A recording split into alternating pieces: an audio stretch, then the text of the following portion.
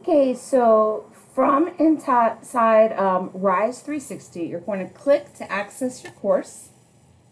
The course is going to load into the window. Once it does, you're going to come up to the top right and choose Review. Okay, and you're going to publish a new version of the existing item or whatever you have inside here at the appropriate option. But choose Publish. It's going to take a second to publish it. Then go back to your course.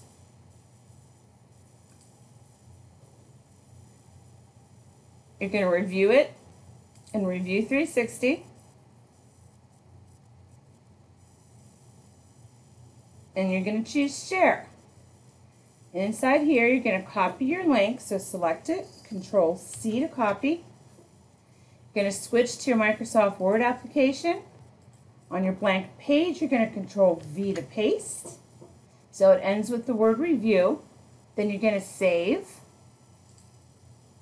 your file, and then that's the file you're going to upload to me in email, or this week for week 2 into your assignment. Okay, that's it. Thank you.